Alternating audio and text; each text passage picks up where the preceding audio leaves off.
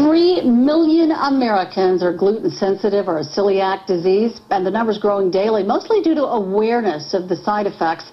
But some businesses are looking at the gluten-free trend as a business opportunity with sweet profits.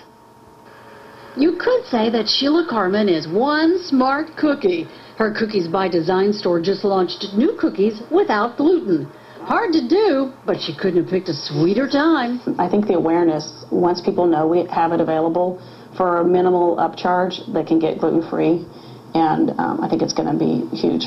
It's estimated that her sales will increase by 15%, given the fact that more and more people are choosing a gluten-free diet for all sorts of reasons. Just to be clear, Cookies by Design is not a gluten-free kitchen, but their gluten-free cookies do come from one.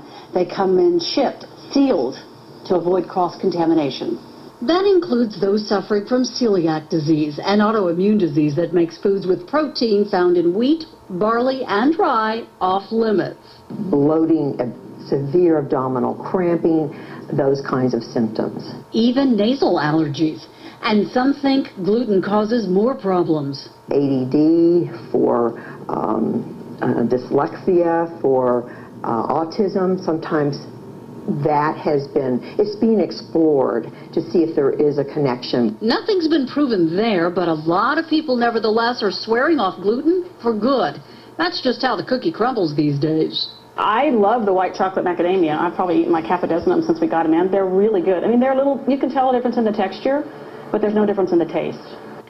Dietitians say while you don't need gluten in your diet, getting rid of it may actually cause you to lose some important B vitamins and minerals like iron that are usually found in wheat and grain products. That's why it's important for you, if you suspect you're sensitive to gluten, to see a doctor.